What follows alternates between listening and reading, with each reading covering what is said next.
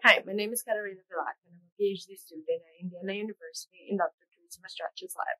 In my current project, we are investigating how beta cells become dysfunctional in type 1 diabetes due to incorrect protein synthesis. Beta cells are professional protein factories, synthesizing many proteins that are used for their growth and function. The processes used by the beta cells to make proteins can become dysfunctional in type 1 diabetes. I want to understand if there are ways we can reverse the dysfunctional protein synthesis in the beta cell to help to restart the production of important proteins like insulin in the setting of diabetes. Ultimately, deciphering how the beta cell produces protein on demand could open up new avenues of research into type 1 diabetes treatment.